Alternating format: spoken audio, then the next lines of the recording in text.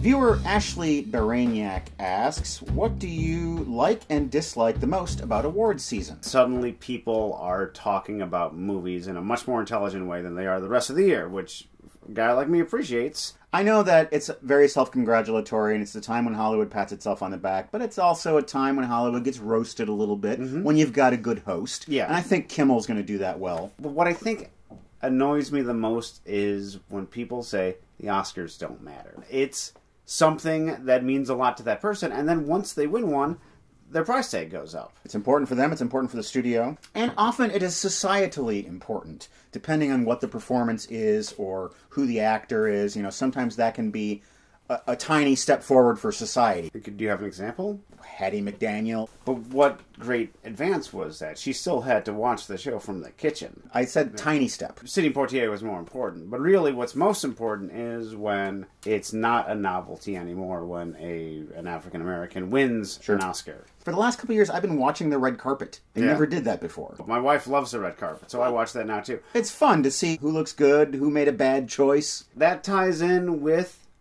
what my least favorite thing about the award season is. Participants, particularly women, are forced to put so much effort into how they look. Well, they're not forced. There's a handful of actresses. But it's always notable. It's like, oh, and Sharon Stone showed up, and she was just wearing a turtleneck. And pants. She wore pants, I think, too. Just a long turtleneck and nothing else would be a very bold and sexy statement. Yeah, yeah. I've got a bunch of movies that I've never seen before. You don't know what they are. Every episode, I'm going to spring one on you. It might be good. It might be bad. We'll watch it and talk about it. Welcome to the basement. It's late February, Craig, which means we just celebrated Valentine's Day. So it's time for a little bit of romance here in the basement. Bromance? Romance. Oh, thank God. Love and marriage. Love and marriage. They go together like something and something. Yes. I'm taking you to a wedding today, Craig. You are? And there ain't no wedding like my big fat Greek wedding. Oh, well. Released in 2002, MBFGW stars Nia Vardalos, John Corbett, and Welcome to the Basement alum, Andrea Martin. Vardalos based the screenplay on her one-woman show of the same name, and she would go on to receive an Oscar nomination for Best Original Screenplay. This is the highest-grossing romantic comedy of all time. Whoa! Grossing over $368 million worldwide, which is pretty good considering its $5 million budget. That's pretty good, I guess. It spawned the short-lived and poorly received television series My Big Fat Greek Life in 2003, and a sequel in 2016. This was so loved when it first came out, but no one talks about it anymore. It seems like it's the Avatar of romantic comedies. It was a huge deal, and then it just... But it is one of those titles that has staying power, right up there with Sex Lies and Videotape. Sure, yeah. But there'll always be big fat things. A wedding, it's just a big party. Yeah. Next time you throw a party, I have a little something here that will help you show people how sophisticated and funny you are. I'm a Noel Coward. They are They're cocktail napkins, and they seem to have a New Yorker cartoon emblazoned upon them. Susan, this might just be the wine talking, but I think I want to order more wine. Those bells are ringing, so position yourself outside of the temporary wedding chapel that is the old leather couch, and get your handful of rice ready, because we're going to celebrate my big fat Greek wedding!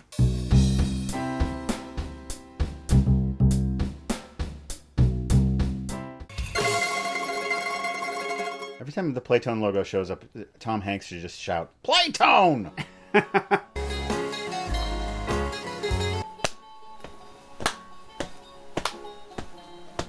This is like a Greek dance? Or am I doing Fiddler on the Roof? You might be doing a Muppet doing Fiddler on the Roof. Shut that bloody bazooki off! Tula Portokalos grew up Greek, and boy did she ever.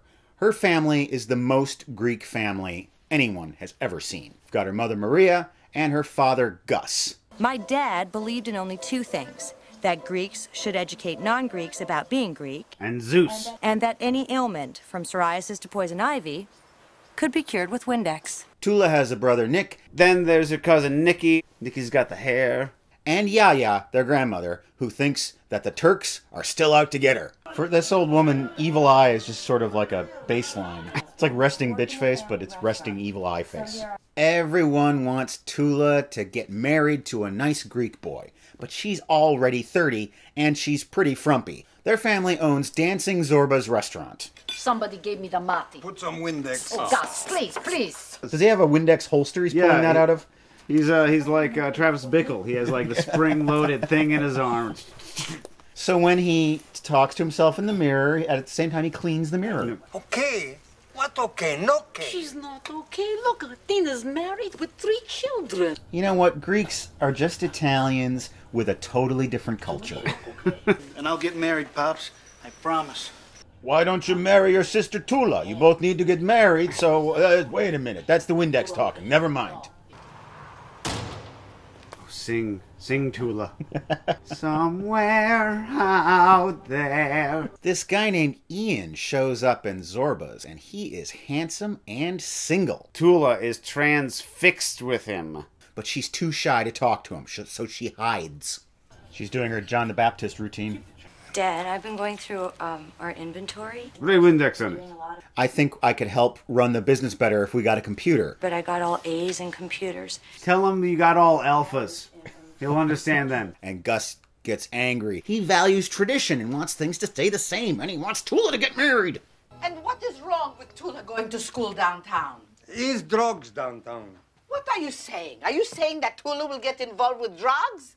No, that's the problem. She would be cool then. But when she goes to college, she kind of blooms a little bit. She realizes that she's dressed like a sack of potatoes. She starts to put on a little makeup. She does a little something with her hair. She gets some nicer clothes. Basically, she improves herself in a montage as people do in the movies. Computers and terrorism. Have you considered a life of Russian hacking? Souvlaki, tatziki, ooh, I won't be Greeky. And she's offered a job at Aunt Vula's travel agency. So she's Tula and the aunt is Vula? I guess so. And you're a foola. Give me some moolah. No. Why not? Because. Okay. Tula and Vula, they are travel agents together, and there's computers involved. Who should happen to wander by but Ian? At first she hides from him again. Sure wish I had object permanence. Eventually they get together, and they hit it off. They go out on a date. Dancing Zorba's. My family owns that restaurant. And it's haunted, so we can't go there. They go on a second date. I'm Greek, right? She's Greek? Her family's crazy. And they're Greek! Ian isn't Greek. No one in my family has ever gone out with a non-Greek before. I don't care. I really like you. We should see if this works. You taste like cucumber and dill. They go out on a lot of dates, and they start doing a lot of kissing in the car. PG levels of kissing. Why is she limping? What did he do to her? Cousin Nikki shows up and she says, I know what's going on with you. You're dating someone and he's blatantly not Greek. Gus is furious. This boy should have come to him and asked his permission to date his daughter. May I please date your daughter? No! Her parents try to fix her up with various single Greek men. This doesn't work at all because they're each more ghoulish than the last. Meanwhile, she's dating an Adonis over here. On the sly. Where are we? My apartment? Finally, he figures this one out. Take her If to you his have place? an apartment, you don't have to make out in a car all the time. Yeah. Cars are fun to make out with when you live with your parents. Did I say make out with the car? You did. Pervert. I know why you got that Prius. You want some sweet young thing. I like my cars to be quiet when I make out with them. She goes back to his place, and I think you can imagine what happens there. Tula goes and has dinner with Ian's parents. The Miller family. And boy, are they white. They're practically albino levels of white. I don't know how they got a brunette boy out of this couple, but they did. Naturally, it's awkward because they're squares. So typical of Hollywood movies.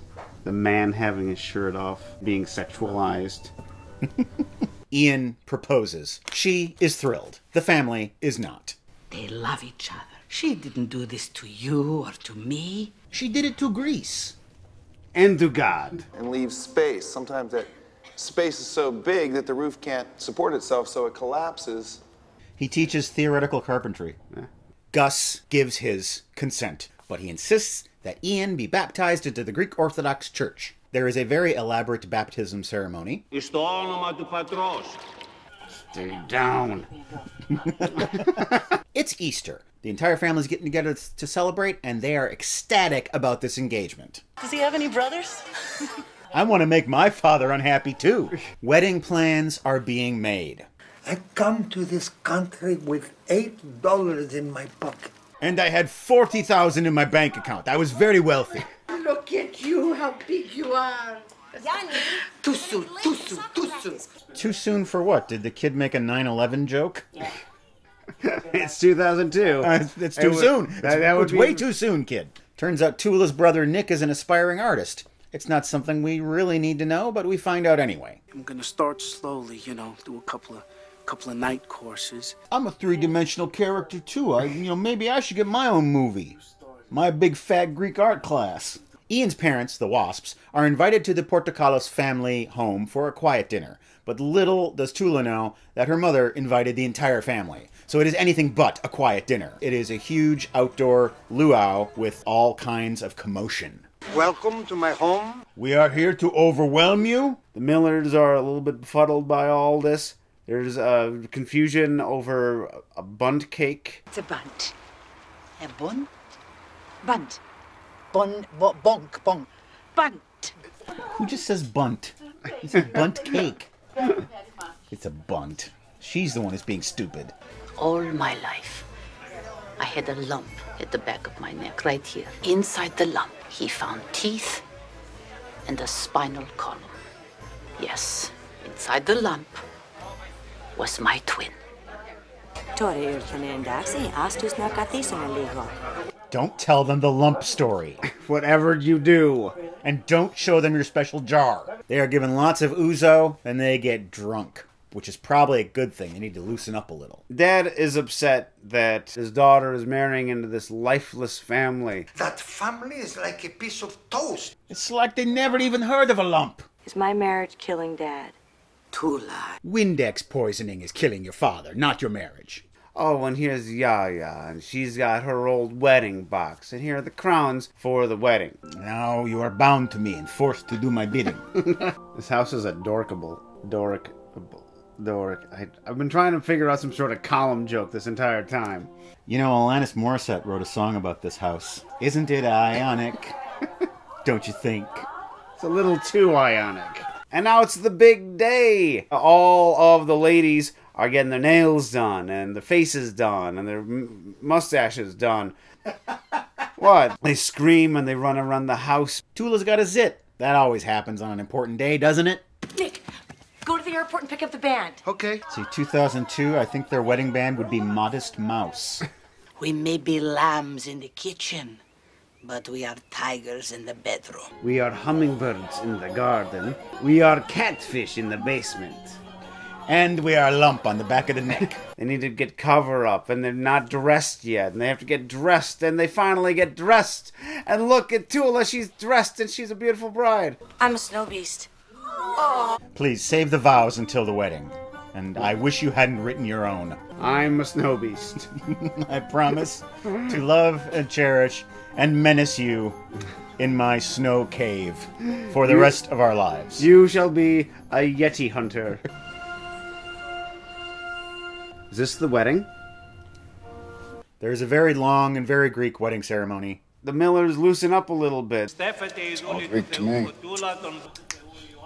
Oh, Yaya wore her best black cowl. They take their first steps as husband and wife, and then it's off to the reception. They're throwing rice, but it's stuffed into grape leaves. Gus gives a surprisingly touching speech, and Tula and Ian find out that he's given them a very special gift. They bought us a house. Top that, Millers. There is no bigger gift than house. You give them plain, might cost more, but they don't live in it. We're gonna dance now. Come on. Oh, no. I can't dance or I'll have an orgasm. And then they dance. This is a fat Greek wedding after all. Years pass. They have a little daughter of their own. brownies. I know. Mom, I want a sequel where I get married. Greek school. Gus is using Windex for what it was actually intended for. That shows character development. Yeah. That's her big fat Greek hooty-doo. Oppa! My Big Fat Greek Wedding.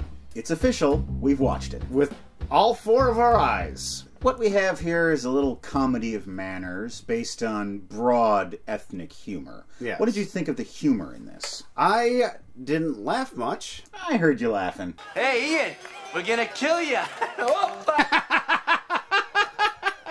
Yeah, it happened like 4 times. The biggest negative takeaway from looking at this family, and by extension looking at Greek culture, from what this movie shows us, is that they seem to be unconcerned and often clueless as to what other people want and need. They just go ahead and order the invitations. They don't consult anybody. They just go ahead and order those bridesmaids dresses because I thought that's what you wanted. When you have these big family movies, the thing that draws people into it, who aren't Greek, are the universal things. My mother's kind of like that. My cousin's kind of like that. The only quote-unquote offensive characters in this are the Millers.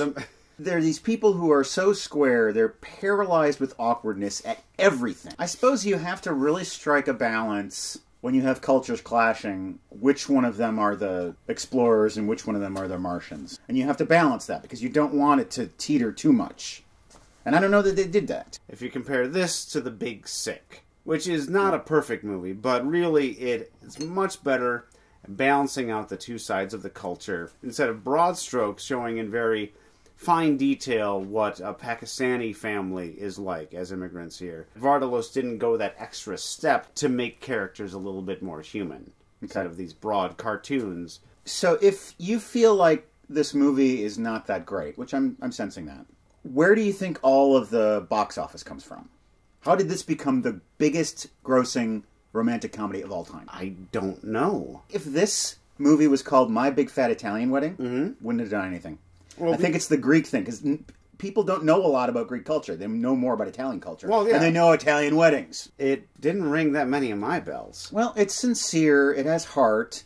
It's not snarky or smarmy. It's not overtly sexual. If you go to any thrift store in America and look in their DVD section, you will find 2 to 4 copies of My Big Fat Greek Wedding. Now, why do you suppose this is? What's the journey from buying the DVD to getting rid of it? I think I have the answer. What is the answer? Bachelorette parties and wedding showers. Oh, yeah. Or Valentine's Day. Here, honey, I bought you this romantic comedy. I'll even watch it with you and I won't complain. And then they watch it once, and they never want to watch it again. I was expecting that this movie was going to be a lot more about the wedding. Well, I wasn't expecting this big, long build-up going back to when she was a child and everything. And so I think that threw me off a little bit, too, because the movie wasn't the one I was expecting.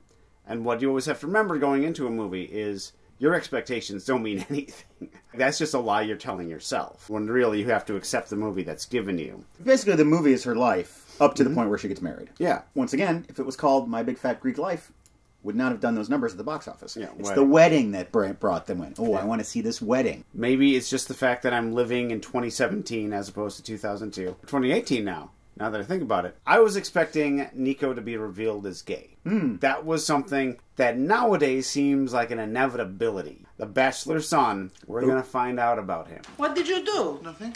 Who did you see? No one. Wait a minute. This movie was fine. Yeah. It had some nice humor. It had a nice heart. Anytime you see Andrea Martin is a good day. We could have done a lot worse than My Big Fat Greek Wedding. And we could have done better if we had a lot of shots of ouzo in us. Well, if you haven't seen this movie, you should check it out, maybe with your sweetheart. And now, you can check out Seen It. Seen It! Our theme for Seen It tonight, Oscars 2018. Caitlin McDougall writes, have you guys seen Nolan's Dunkirk? I felt it was nerve-wracking start to finish, thanks to Hans Zimmer's score, and was beautifully shot. My favorite thing about Dunkirk is that the main character is the war. All of these other characters in it are almost not characters at all. They have no backstory. Most of them don't even have names. They are all made to look absolutely the same. They're all pale-skinned brunettes. They want to show that all of these people are interchangeable. They're all the same man being saved off the beach. Yeah. You know, it's a tough year to categorically say what you think the best picture is, but I think this is the movie that really struck me the most and stayed with me the most. Oh, he uses time in that movie. Yeah. And that's the editing. That's why it's going to win Best Editing. Ryan Lux, 3 billboards outside Ebbing, Missouri. Every character was deeply human. Seen it. Seen it. The main character in Dunkirk was war. The main character in 3 billboards is grief. Mm-hmm. Yes. The grief that drives us to do bold things, heroic things, stupid things, and horrible things. Yes. Sometimes those things are all the same thing. I've talked about zeitgeist in the past, and that the best picture is the picture that captures the zeitgeist of that year. And I think 3 billboards does that, just the moral ambiguity of it. I think people really want stories that are in the here and now and that are about contemporary issues and stories that are messy as hell. And don't give us answered questions. They only give us more questions. Yeah. This movie really grabbed me right away because it presents you with expectations and then immediately confounds them. You think, okay, this is the wronged mother. These are the negligent police. I know this story. Wait a minute. She's not the hero I thought she was. They're not the villains I thought they were. What the hell's going on? I think that there is a lot of truth behind all of the characters. The movies that are the best are the ones that are emotionally true. Sam Rockwell's character. In the movie, they call him the racist cop. Yeah. And then the audience calls him the racist cop. Right. He tortured a black suspect. But you also see him torture a white guy later on. Yeah. And really, I think he's just a really bad cop. Yeah. And I think in his mind, he's like, I'm not racist. They're missing the point. They should be complaining about me in a completely different way. Sure. And that's one of the big criticisms of this. The movie is not explicitly about race, but the black community is talked about. Yeah. And they're a backdrop to the story, but there's no character in the movie that actually represents them in a meaningful way. Yeah, and I think that's a valid criticism. Gath Echoes writes, Seen it? The Shape of Water. Michael Shannon's performance in this film is both amazing and gruesome. Seen it. Seen it. I was not as awestruck by The Shape of Water as I thought I was going to be. Neither was I. The problem is two-dimensional characters. I know that Del Toro is telling a fairy tale, but still, Michael Shannon is just this irredeemable villain with no layers to him at all. But you get a backdrop of Shannon's life. He's tricked into buying a car. That's as deep as we go into that problem. It's a great performance. Yeah. The movie's beautiful. The production design, cinematography, give him Oscars for all that stuff. The opening shot of the movie with the water-filled apartment is like, that was worth the price of admission right there. But the story really left me cold. Cold fish. Robin Faulkner. I was so excited when I, Tonya came out. I've been waiting for this movie to come out since the incident happened. All the actors did their research and it showed. Seen it. Seen it. I'm glad it didn't get a Best Picture nomination because I don't think it deserved it. The main problem with it, other than the fact that in one scene you're supposed to believe that Margot Robbie is 15, not going to happen. But she does a great job. But go on. 20 minutes into the film, Tonya Harding turns to the camera and directly addresses the audience. I think if you're going to do that, you need to do it in like the first 5 minutes of the film. This narrative device is inconsistently used throughout the film. And when you have the interviews, why do you need that? It just seemed like too much style, and it clashed with each other. A lot of people have compared this movie to Goodfellas, that is Goodfellas on ice. It's a lot closer to The Big Short, up to casting Margot Robbie. So it has that vibrancy to it, but also, like The Big Short, people will see a falseness to it. Go to our website, welcometothebasementshow.com. Click on the PayPal donation button. You can make a donation to support this show, a one-time or a rolling monthly donation. Anyone of note do that lately, Matt? They're all of note, Craig. They're all of note. But here's one of them. Aaron, who says, I look forward to sharing many more hours laughing with and learning from you. You can find out who the rest of our donors are, and you can see the contents of our mail crate right here. Look at all that stuff. We're going to be opening it all up on unboxing, and that's going to be coming out this coming Friday. Oh. You okay? Yeah. All that mail. Thanks for joining us for the blessed event that is My Big Fat Greek Wedding, and now you should join us for this. I was Frump Girl. I don't remember Frump Girl, but I remember you. I guess you'll say, what can make me feel this way. What? Frump girl. Frump girl. Frump girl. Whoa, whoa, frump girl. Frump girl. We're gonna kill you.